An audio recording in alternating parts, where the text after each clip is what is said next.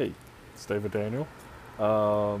Sitting here having a little minor bout of writer's block, but it's somewhat understandable when you see the other side of what the phone looks like. Just through that little piece of metal right there is.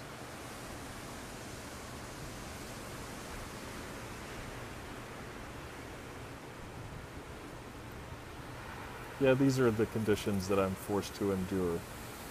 The problem is that for an ADD person such as myself, looking out at the 5 billion shades of Caribbean blue make me think everything from, wow, I wish I was a pirate or Jack Sparrow or something like that, to, I wonder what that fish is right over there.